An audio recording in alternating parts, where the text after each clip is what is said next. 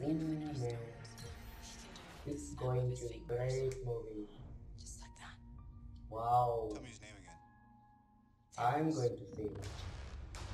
Hey guys, it's your boy, Skinny Penis, back again with a new review of that superhero movie that came out like last month, I don't fucking know. I know it's a bit late to make a review right now, but if I make it now, it could have some spoilers in it, so spoiler warning, Spider-Man fucking dies a little more. I don't feel so good.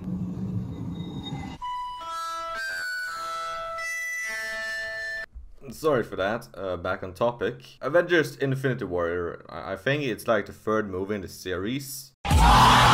And like, it was pretty fucking epic, I gotta tell you that. In Infinity War you get to see some of your favorite Marvel characters, such as Bitch Cucumber, Pink Panther, that guy from Fortnite, Thanos, I think it is, yeah, it's probably Thanos. Moving on, Spider-Man, John Cena, and some other characters no one fucking gives a shit about anymore. I think it's pretty damn cool that Marvel made a whole damn movie about the guy from Fortnite. It's like, they were so impressed by the guy from Fortnite, so they made a deal with Epic Games to make a movie about him. Also, did you know that when Thanos has all the Chaos Emeralds, he is so powerful so he can bend over and eat his own fucking ass? That's a true fact. The plot of the movie, it isn't that deep, really. Essentially what it is that some evil guy, Thanos, shows up and it's like, yeah, I'm gonna kill like half of the population of the universe, some shit, so you shits don't fucking die, let them know, I don't fucking know. And the good guys are like,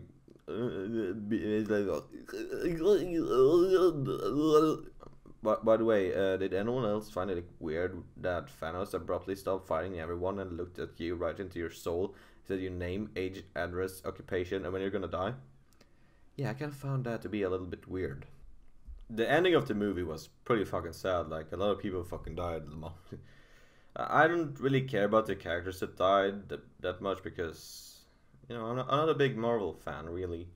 But like, those characters that I thought like, damn, they die, sad. It was like Spider-Man and Star-Lord, because Star-Lord, he has a pretty good music taste. And like, people with good music taste, if they died,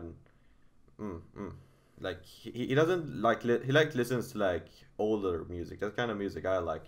He doesn't listen to like ear piercing dub shit music like young people listen to nowadays. It's like, I can show you what dubstep sounds like. Okay, it sounds something like this.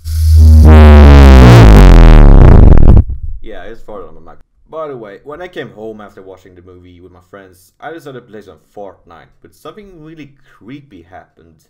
When I was playing, Thanos came in front of me and fucking double pumped me and called me the N-word. Like, how is that possible? I heard him say the N-word in the game, inside Fortnite. LEA should be making videos about this. Thanos saying the N-word. Damn, Daniel.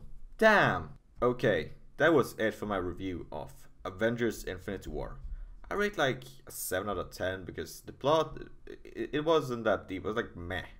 But the heroes were cool and all, so it gets its eye, okay? Like, yeah. Okay, epic for watching. Skinny Penis out.